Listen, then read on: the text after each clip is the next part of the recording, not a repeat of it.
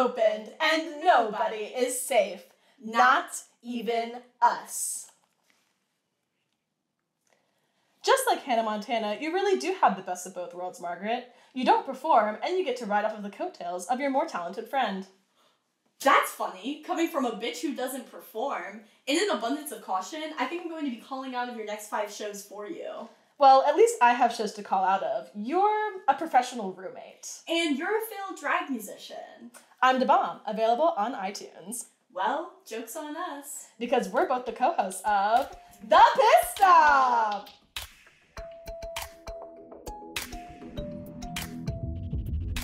Pretty, independent, slay, sisters. The winner of the least bad drag performer of this particular group receives $2,000 worth of drag swag from all over the DMV, a coveted spot in the least bad Hall of Fame, and a cash prize of over $3,000. Here are your extra special hosts of The Piss Stop. Season 2 winner Jenny Nuclear and local socialite Margaret Courtney Clisham. We are Piss. That's right, welcome back to Season 2 of The Piss Stop!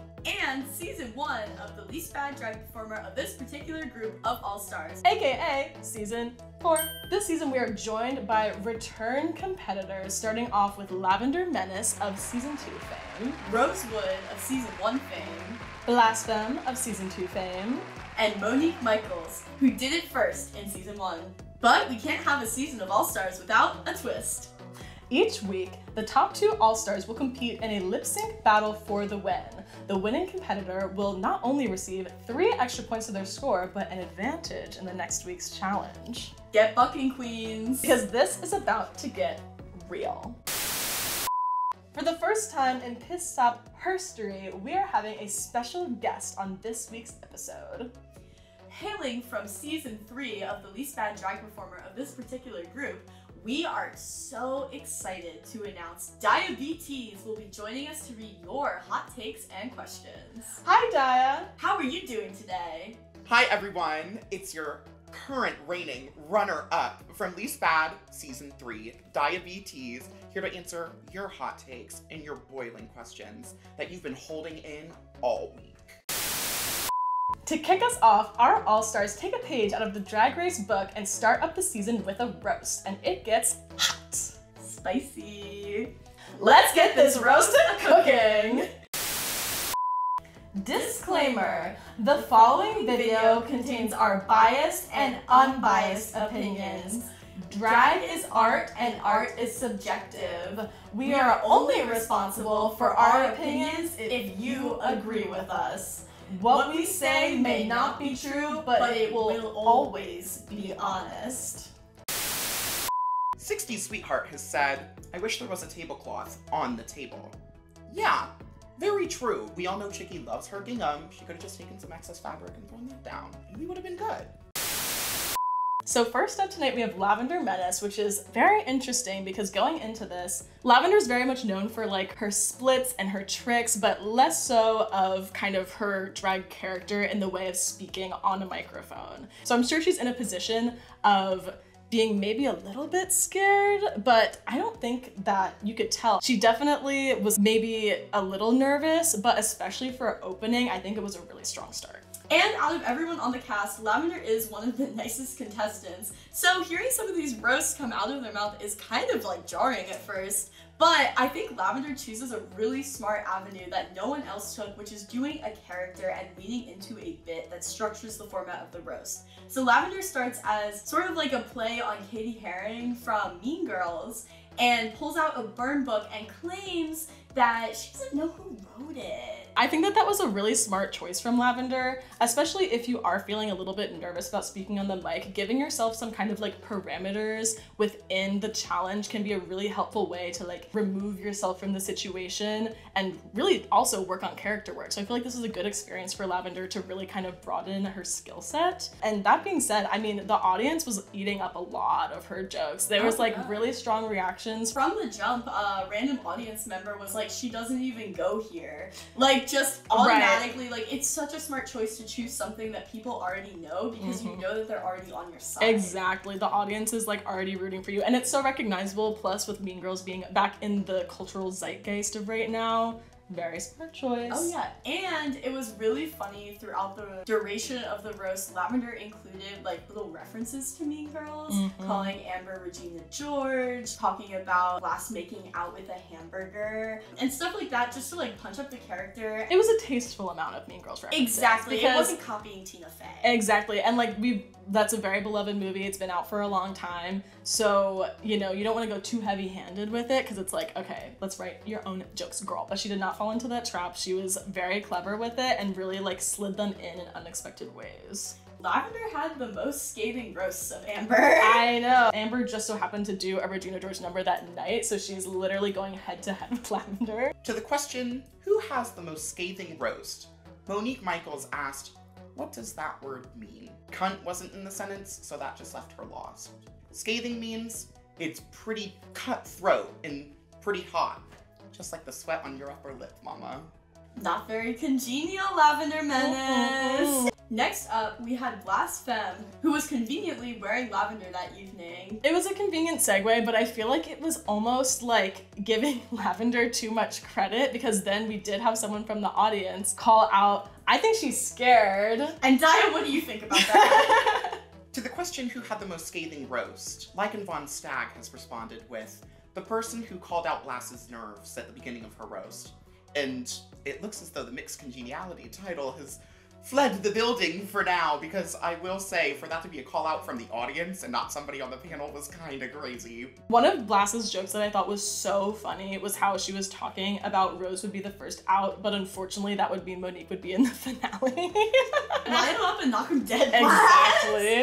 And that's the thing, one of the things about Blas's set was that I think a lot of the jokes, you could see like the joke in it, but the delivery kind of got messed up. Yeah. And then during critiques, Blas was talking about how she had them all written out and they had to be said in a specific way, but then didn't want to read off the note cards and get read for reading. In a roast, even if you're reading, the amount of points you'll lose for reading directly off of a piece of paper versus memorizing it but then kind of messing up and the jokes aren't funny anymore, it's probably better to just read it directly off the paper. Yeah, I think she definitely got in her head a bit, as she said, and unfortunately her jokes did suffer from that. I mean, knowing Blas, she has a very unique sense of humor that it's very particular about wording. So it was unfortunate that happened because some of them felt a little bit too mean or like a little too out of pocket because I feel like the right setup wasn't there. And so hers did kind of end up being maybe the most awkward. 60 Sweetheart has also said, someone's roasts were a bit awkward at times, NGL. Just as awkward as the grammar in that sentence. But I agree, there were some awkward moments. The top two, I think, were the clear frontrunners for the evening, which left following those two up really difficult and did make it a little bit awkward, especially when I was searching for Blas's lip the entire evening. That being said though, like for myself personally, Blas had a couple standout jokes like that one we were talking about before, and also the one where she said that Chicky inspires her to be trans. Before she even said the punchline, I was like, that is so fucking funny. That Chicky inspires anyone. Also, I just think it's unfortunate to have a heckler and then not know how to respond. Yeah, and it's just like you're starting off on the wrong foot. And I'm sure it didn't help with her nerves as well. However, that dress was so beautiful. She looked really good. I can definitely see what the judges were saying about her makeup being too light, and I think that as a beauty advisor, she could be advised a bit, just especially when it comes to that harsh stage lighting. Like they said, it's like, I know she likes that kind of like light pastel Y2K style look. In the close-up pictures, it's giving like a soft glamour that was really nice, but it just was too washed out, and I want to see her fucking face. I'm sitting in the back, I want to see what you look like, and I want you to look good. Yeah. Blas has a good foundation for like signature signature look. It just has I think the values just have to be pushed. Yeah, definitely. I mean, that's one thing. She may have went to art school, but it was her costuming. Crafty queen, derogatory. Speaking of which, shall we move on to Monique Michaels? Yeah, who did it third today. So Monique comes on the mic following two fairly soft-spoken people, booming on that thing. She is so confident, and like the Monique character is so lovable. She had the audience on her side. They were cheering for her down. They were so excited to see her get on that mic. Monique Michaels took a page out of the Sylvia Sterling school of getting people to show up to the competition that you're competing in. Yeah. Because I think that half the people there were there for Monique. The audience reaction just made it feel so much more like grand. Like it's like, okay, it is a bit of an advantage to have the audience on your side because it just makes you feel like she's doing better. Not that, I mean, she did great. But there was a lot of contention about, was Lavender's better? Was Monique's better? And I think that like having that really strong audience reaction may have swayed some people into thinking that Monique's was better, whereas other people saw through that and were like, oh, well, Lavender's jokes were more clever. Alea Armand says, Monique took a shit in the mother toilet. First of all, Alea, you weren't there. Second of all, this is the piss stop. So why are we talking about shitting? We need to be talking about the #1 diva, who is in fact Monique Michaels, who did really just shit in the mother toilet. Monique did reference the piss stop with her final joke for Amber, how to shut Amber up in 3 words. The piss stop! Which personally, I loved. I thought it was really funny. I think even funnier than that was the fact that maybe we might have been the only people cheering and laughing at it. Whoa! Like, Yeah! Piss! Woo! And for everyone who doesn't know what that is, Chicky, when you are on the mic, tell them about our show. and tell them to subscribe, please. Please, we will give you money. Maybe.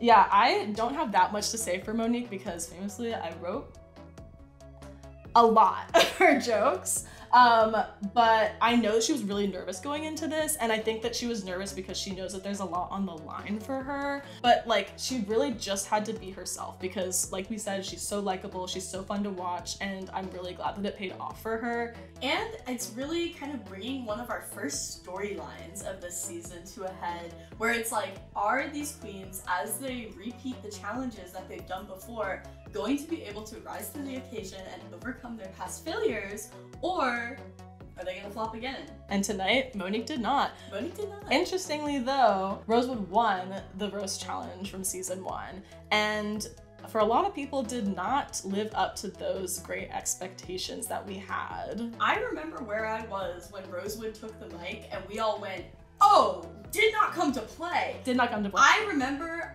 Rose taking that mic and just thinking, holy shit, she just took them all out. Well, personally, I felt a little attacked. I will say she may have knocked me out, but I will just say, even though I have been taking a little bit of break from the scene, the bitches cannot keep my name out of their fucking mouths. But yeah, I think that this week, I wish that some of the jokes had been rehearsed more, because I think that a lot of the jokes were solid, but there was just like some uneasiness about the delivery that kind of made some of them fall flat. But when you thought about it, it was like, oh, that's a really good joke, you just didn't go all the way. But then there were some that I was like, oh my god. I was like, she was coming for everyone.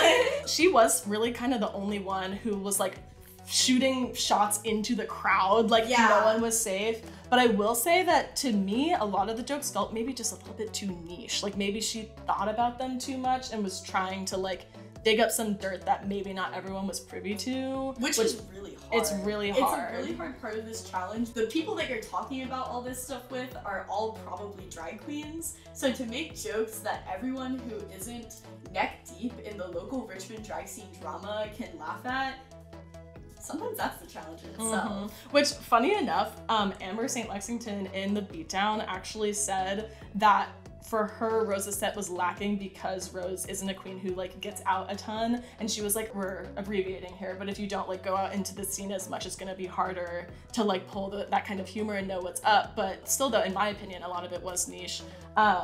Although I will say that when she compared Blas's drag to a cockroach and then called it crunchy, the only thing I could think about was eating a cockroach, and I was like, ew. That means it's a good roast. It means it's a good roast because I was like, roast. I was affected. Yeah. I felt it.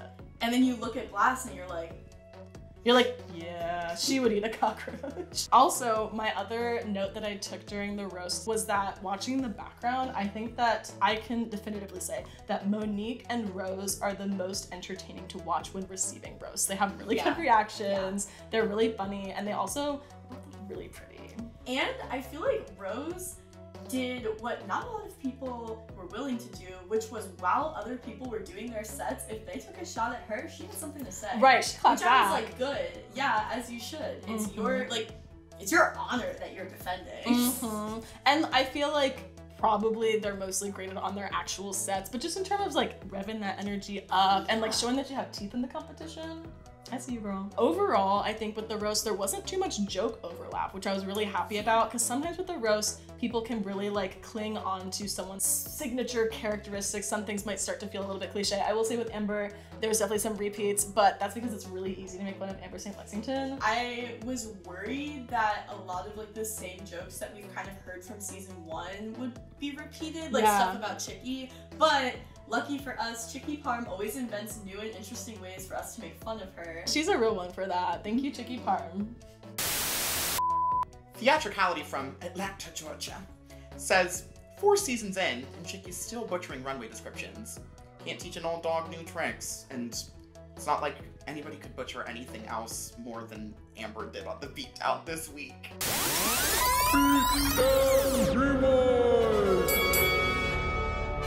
Girl, if you're just attending the show and watching the piss stop, you're only getting 2/3 of the story. Amber St. Lexington says, Blas paints too light. 60 Sweetheart says, they don't make those colors in crayons. Amber St. Lexington says, Blas is part of the new generation of drag. Jenny Nuclear says, new generation, derogatory. Aren't you a part of it too? Amber says, Blas Femme's stoned down Fashion Nova was neon and fish. Chicky Parm says, neon and future. Daya B says, neon and futuristic. Venetian says, neon and future. And Mixed Lavender Menace says, neon and future. Veronica May Monroe says, Amber, you suck. Amber says, Lavender Menace should have had a staff for her fish warrior look. 60 Sweetheart says, a cake pop staff. Throwback! Amber says, Madam West. Everyone says, May! And finally, Amber St. Lexington says, hello, this is Officer Quinn. And that's what you missed on The Beatdown. Theatricality, phoning in from Atlanta, Georgia, has said, I think LB should have waited a season or 2 for All-Stars. A lot of people ask me why I personally didn't do All-Stars, and for me it was just a little bit too soon, and I think that was a similar feeling that a lot of season 3 had when we did get asked, would we compete? Had we waited a season in between season 3 wrapping and going into All-Stars, I personally would have competed.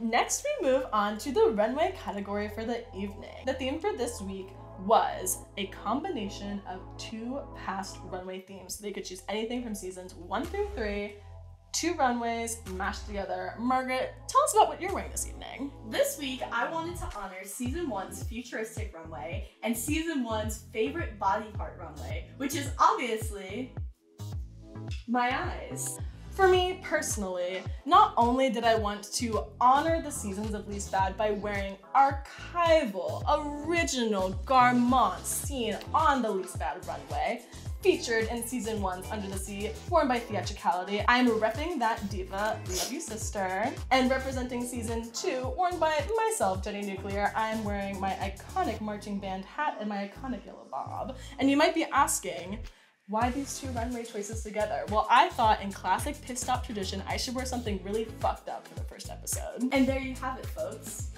Daya, what about you? So for my personal take on this week's runway, I'm going for neon and future of drag in this lovely leather Abraham Levy corset, showing these divas just how hot of a piss take I am in yellow. Thanks, Daya!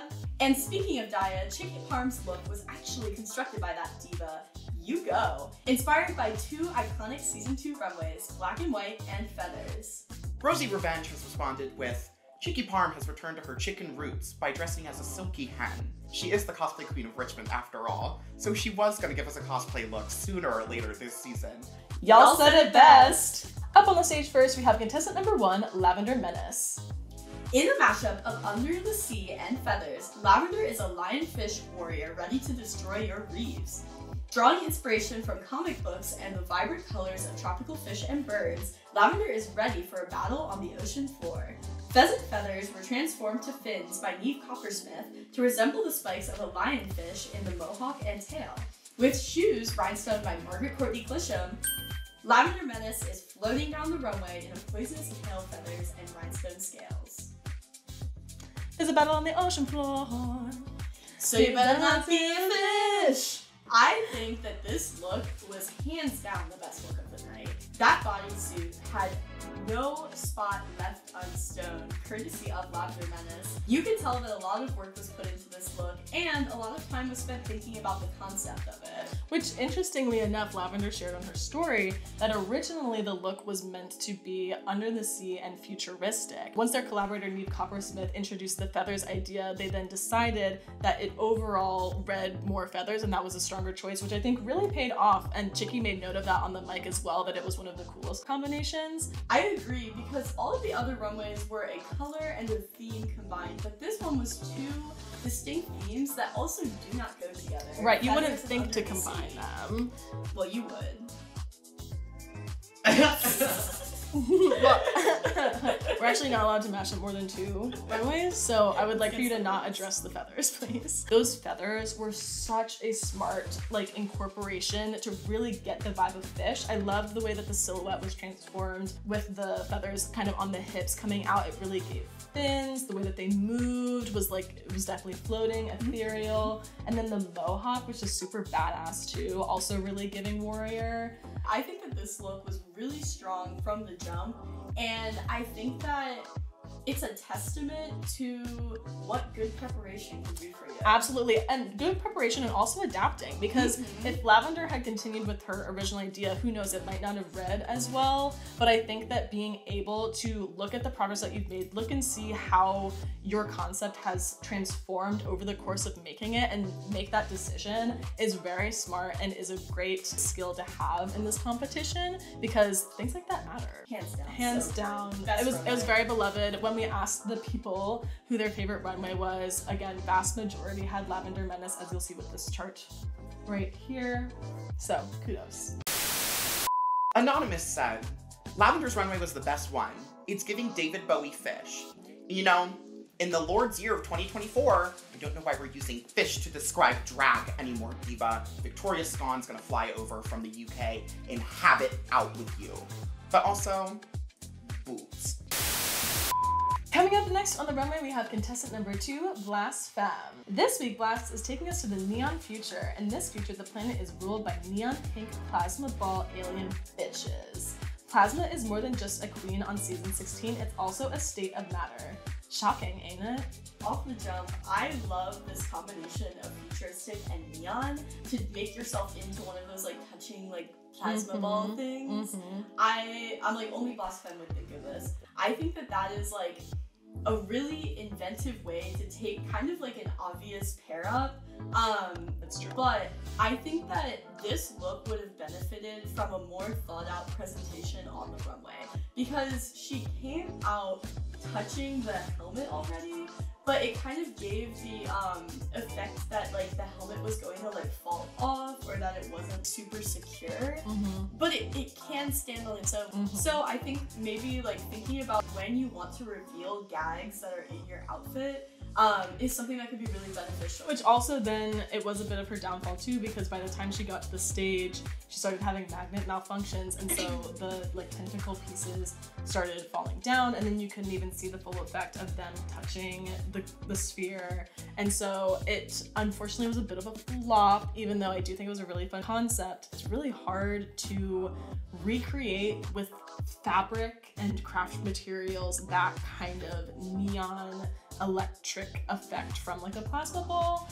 So I do think that it was quite the undertaking, and unfortunately it did fall a little bit short. I mean, we know and love Blas. She's going to the mall, she's getting her Stone Down Fashion Nova.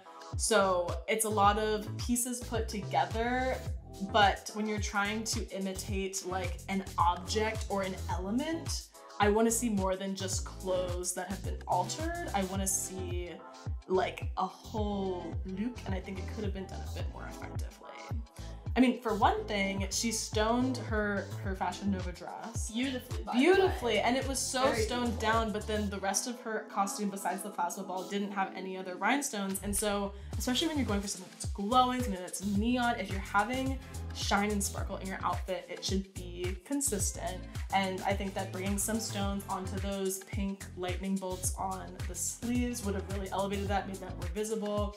But doing it on the pink morph suit underneath, again, could have just really bumped it up, and so the whole thing was shiny, and then at the very least you're getting that kind of like sparkly electric feeling. Yeah, and then I think another element of the runway was the ball started like fogging up. A hot take we received from Lycan Von Stag says, I was worried Blas couldn't breathe in that helmet. And you know, it's not like her brain function could get any lower from that lack of oxygen. But I was worried too, especially because it started to fog up. It was really hot in the camel too. Really hot. An anti-fog spray to go on the inside could be something that in the future could make this look wearable like in another setting. Because I do think that this is a look I'd love to see again. Oh yeah. I'd love to see like what kind of number Blas Femme can concoct to like bring this to life. It's like, because the plastic, you really can see like the fingerprints, and especially in an object where you're touching it a lot, like it's just kind of bound to happen. I think that it's just like a hard situation because it's not the kind of garment piece that you can just quickly put on like right before you walk so that you can avoid the fogging, because you have to also like set up the magnets. Yes. In the picture, it's kind of interesting because I feel like you can see the fog in it, but I think kinda looks that cool. it makes it look really cool in the picture, like because of the way that it's photographed. Right. It actually amplifies like the neon effect, and it kind of gives it that like futuristic plasma ball feeling. So it's kind of interesting how something that's a downfall in person actually amps it up in a photo. Totally. Hey, good photo shoot look. Never hurt anybody. And next up to the stage, we have Monique Michaels, who did a futuristic and black and white look. So kind of like Blas Femme's evil twin. Prepare for landing in 3, 2, 1. Greetings, Earthlings. Monique is strutting down the runway, ready to take out her competition. Her black and white couture is giving space-age realness, an homage to her iconic futuristic runway from season 1. Watch out, girls. Monique has a gun and she's not afraid to use it. Pew pew!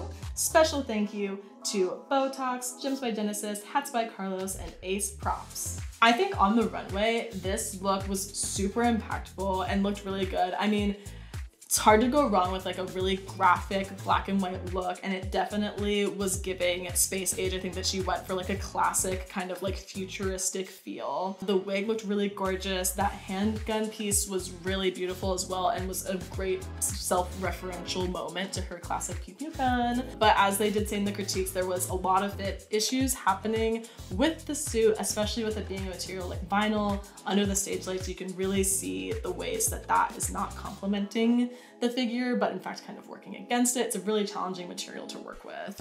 Definitely. What I have written down is wish version of an Abraham David Levy corset, because unfortunately I just feel like it had those elements, those big hip pads, the big shoulders, but it just lacked a little bit of that polish. And it's like vinyl is just like a really difficult fabric. Right. So if you can't like knock that kind of stuff down, it's like the flaws are going to be pretty obvious. Exactly. And I know she was inspired by Abraham David Levy, and so unfortunately, because we've seen his work on the Least Bad stage a couple of times, it was just kind of fell short in comparison. I do think that this look has a lot of potential, and like clearly she could move in it when she was doing the dance number. So like with a few maybe alterations, it could work out for her in the future. And like I said, it had a great impact. People were loving it. It was definitely, I think, at a glance, one of the stronger looks of the night. Yeah, I think that also a lot of that impact came from Monique's modeling. Yes. Because from the jump, it was like, oh, this is Monique coming back, leaning into the branding and going into an iconic moment from her season. Monique, she just has that stage presence, and not to get too real, but bring some of that into your dancing, mama.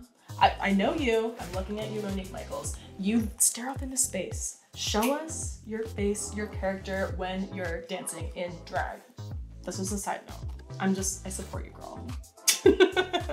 Something else that I noted was the use of the prop gun, kind of like also leveling up the dinky little like Party City toy from season 1 and turning it into like a full arm cannon blaster. I think that was a really smart choice. At first, I didn't know how I felt about it being the only thing that was rhinestone. Right. But I was like thinking about it, I was like, well, this is like the highlight of the look is this gun that I'm like, yeah, and you're moving it around, it's getting a lot of glimmer.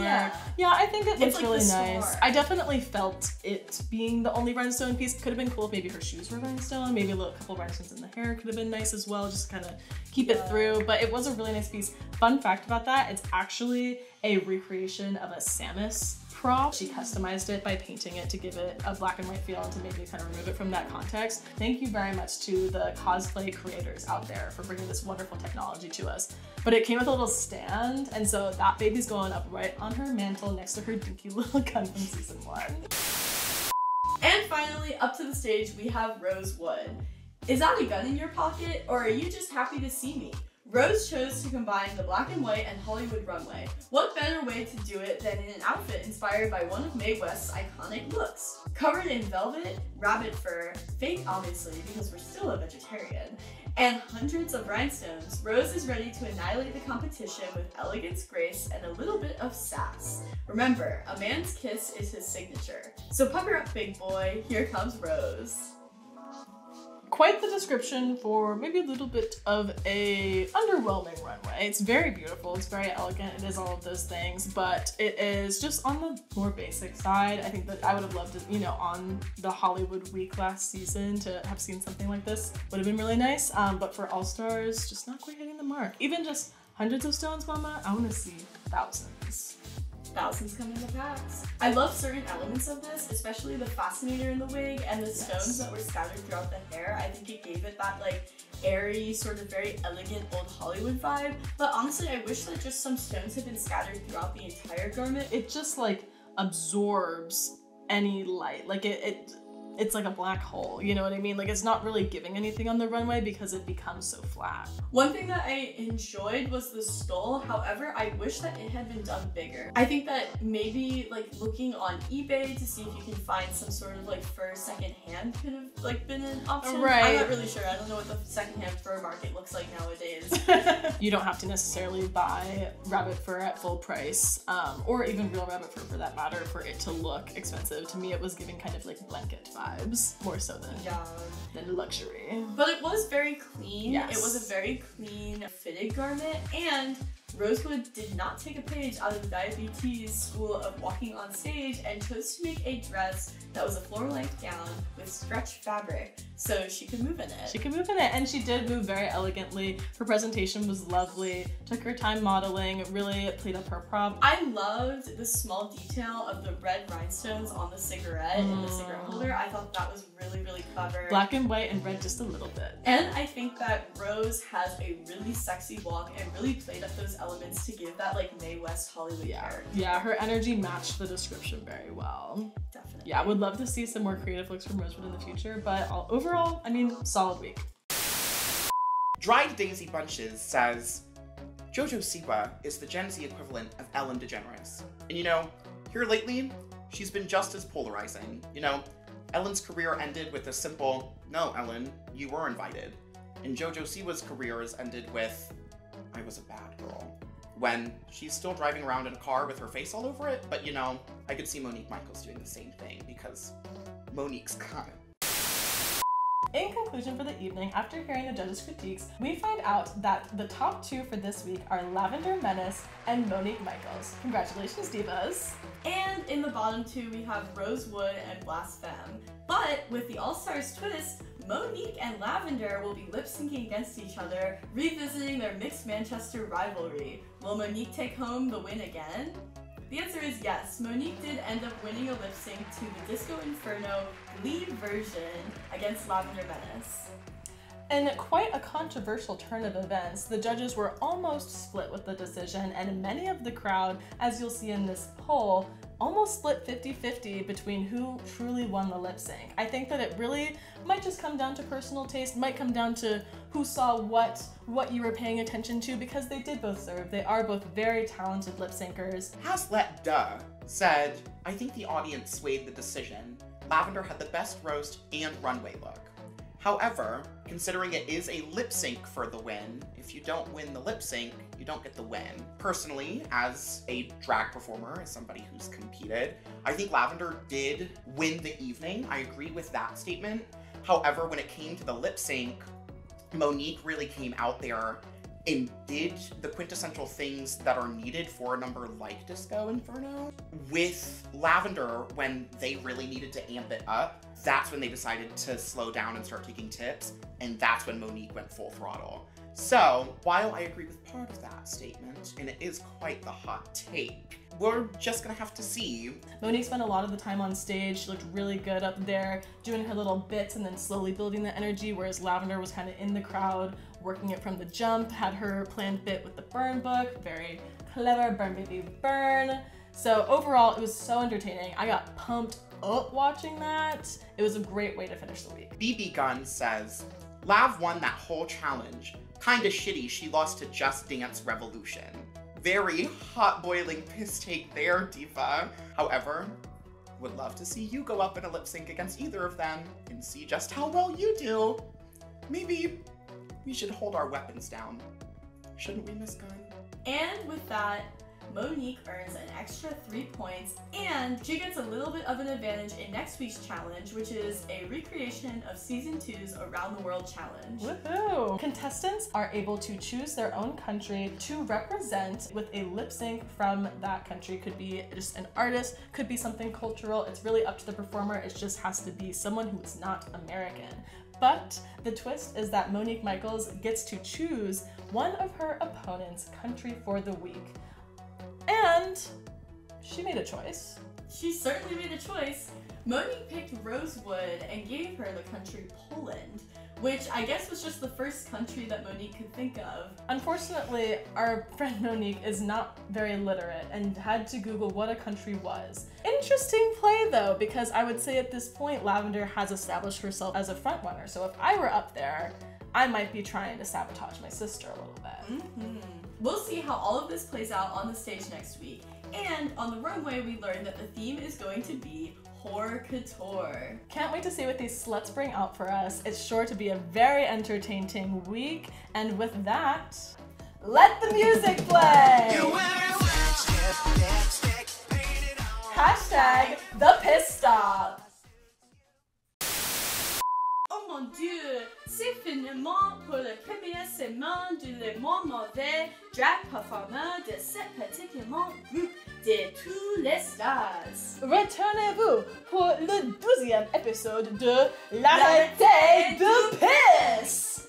Et pour le prochain challenge, cette performance performait tout le monde. Et le couture theme est couture pouton. Oh, regardez-vous mes histoires pour les questions, les tics chaudes et plou. Et bonne chance et do not fuck it up. Merci beaucoup pour regarder. Bisous! Oh là là!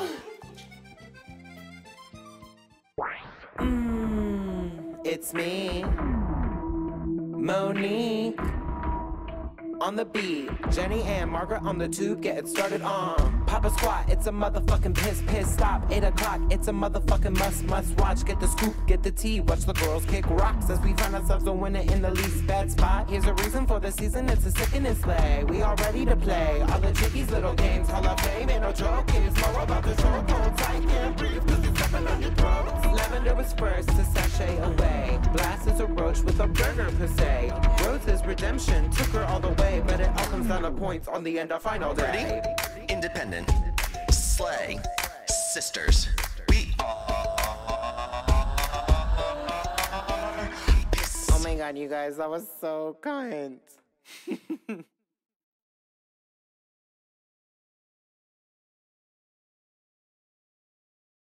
Hi, piss.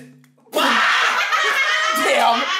Hi, pissers. Hi, pissers. How are you? Slay boots. Come to Lena. You're done.